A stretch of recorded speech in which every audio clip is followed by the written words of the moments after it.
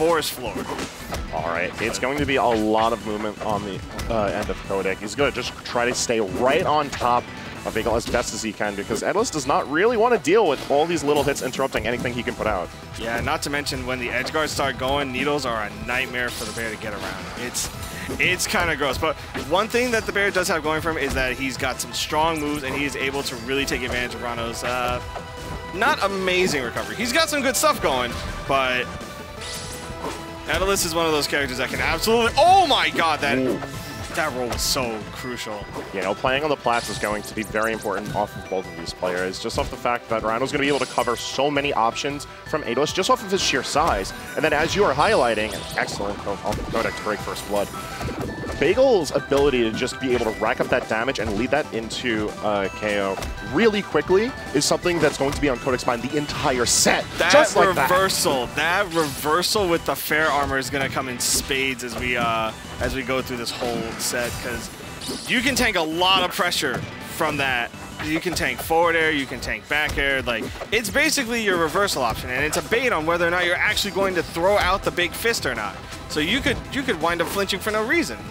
And like the fact that it's covering so much vertical space in front of Etalus as well is really important because it's going to negate a lot of the pressure Codek could be putting out. Ooh, great ledge cancel there. Yeah, absolutely. And right now, like, this is kind of like Codek's loser's run, right? Like, one of the few, like, not expected top 8 seeds to make it this far. We all know Codek has been like a perennial top 20 player for a while. One of the best Rannos out there. And definitely looking to make a statement that he is the new up and coming. He's the new hotness, you know? Definitely, and especially in the realm of Rannos. Like, this was a very good tournament to get this top 8 placing with, having to place over Wyatt and Lucius. Yeah, and just like that, we mentioned before, the fair armor coming in clutch, beating out the up B. And now it's gonna, oh, we have a bubble combo coming, yep, back air. Big damage and great positioning. Codek bringing us right back to the ledge. So much of this battle has been taking place either off stage or by these plats, and that's very much intentional. Yeah, and you can see, like, the idea is that, like, they're fighting in the corner because both of them just want to start the edge guard going, you know?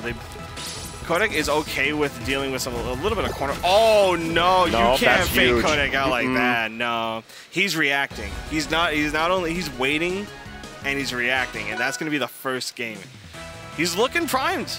I mean, the set with Lucius was 3-1, pretty close on both sides, but Codek looks like he's just carrying that momentum forward. Bagel's going to have to do something about that. Yeah, I think it's a combination of, first of all, his reactions looking stellar today. Oh, like, if you've watched any of his sets leading into this top 8, Codek just looks like he has the answer before the situation even comes up. And then follow that up with the execution, because you could know the correct answer to a situation. But if your hands don't match your head, it does not matter. Exactly. You've got one of the nice blended Rannos. You got the great neutral. You've got the good punish. He's kind of making a name for himself in that regard. He's kind of mixed up what Wyatt and Darai do and a good bit of what Lucius does with the more patient neutral. Great up air there.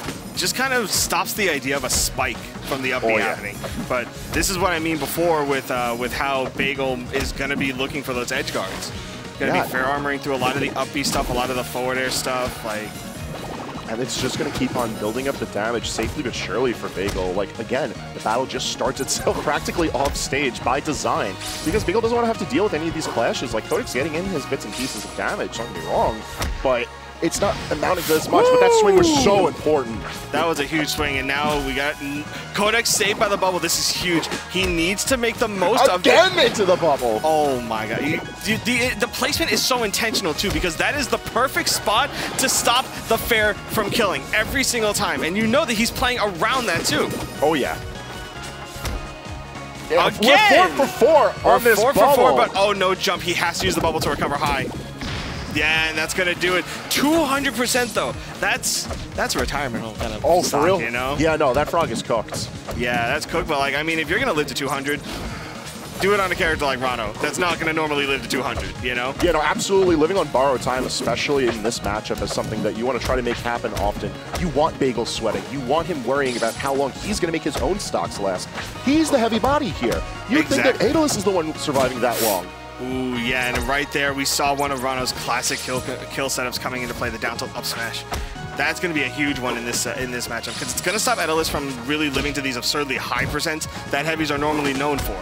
Oh! And this is a forward air. Phenomenal confirm from Codek too. And I was just about to build off of what you were saying. When you get the confirms into up strong, you're like, yes, that is going to be able to threaten kill. But on top of that, it puts you into such pristine positioning to lead into all the other tools that Ranno has to be dangerous. And Codek is making dividends off of them. 100% combo. Oh my god, he wanted the DA in so bad. You know he did.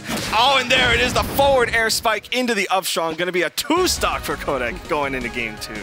Oh my lord. We saw so many different varieties of Codek first. We took a trip back to 2018 on Ranno's release with needle forward air spike. That's not normally a thing unless you have enough needles to actually cause enough hit stun to go into the spike. Those are dark days for some players, but a golden age for if you like the frog. If you like the frog right now, you are cheering for Codek, representing Rivals South beautifully going into game 3. We're running it back to forest floor as well.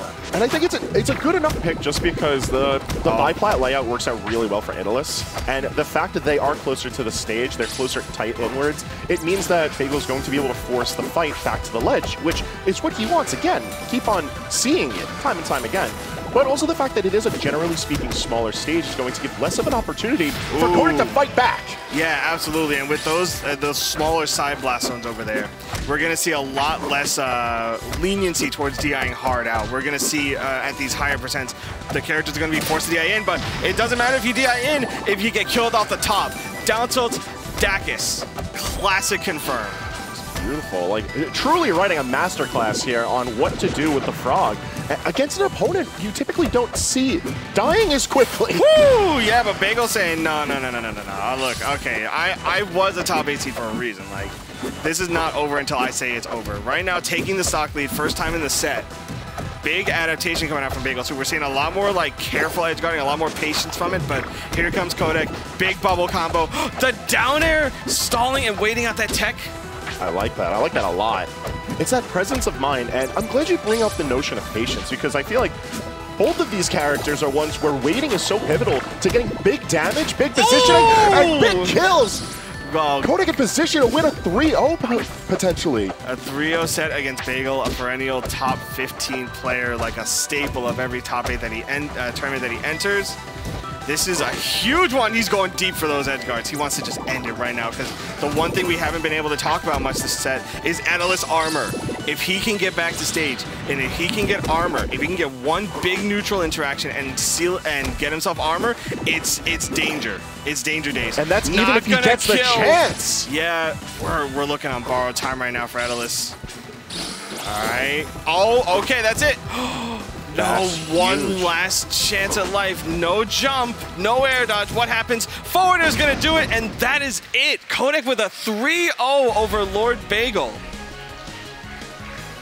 Amazing. Just amazing. Look at that. Just the simple, dude's fist in the air. Yeah, dude's a giant, by the way. You see that? Yeah, for real. My man standing next to Bagel and just like had an entire torso over that man. But a dominant masterclass 3-0 finish there for Codek. Entering into losers quarters, guaranteed 5th. Bagel at its 7th. A great showing from him. Not having exactly an easy run as he had to beat Giga prior to this set that just happened. So that was already a lot of mental on him too. Oh yeah, you could say a lot about Hitfall too, but this top 8 is anything but free to get into. You had to bleed a lot to get here, and just staying alive is still going to be very demanding on all of these players. But oh, absolutely. Codek very much showing that he belongs in this top 8. Yeah, and Ranno still has a place in today's, like, I mean, he always did have a place. We can't say that he didn't really have a place, but after some of the more recent changes, people were saying that like Ranno feels a little weird to kind of play because some of his more up air one shenanigan stuff isn't there anymore. A lot of characters can buffer air dodge out, and a lot of characters can sometimes just kind of escape the situation for free out of jumps. But